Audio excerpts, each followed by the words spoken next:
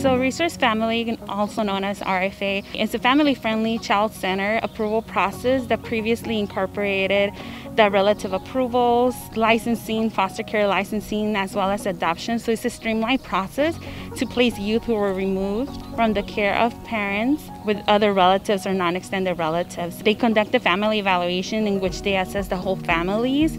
There's various trainings that the state mandates that will include, such as mandated reported training. They have to complete CPR and first aid training as well to ensure that they have the ability to take care of the youth in case of any emergencies.